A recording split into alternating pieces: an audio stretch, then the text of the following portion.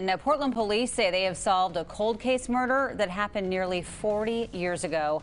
They say they've figured out who killed 20-year-old Anna Maria Hlavka back in 1979. She was found dead in her apartment on Northwest Cooch Street in July of 1979, sexually assaulted and strangled with an electrical cord.